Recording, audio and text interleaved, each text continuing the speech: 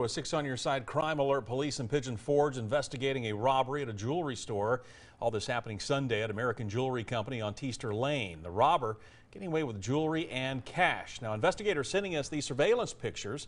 Someone coming up to the back door, an employee thinking someone had knocked, opening that door, and that's when the robber stepped in. Anyone with information is asked to call Detective Mark Vance with Pigeon Forge Police. That phone number is 865-429-7428.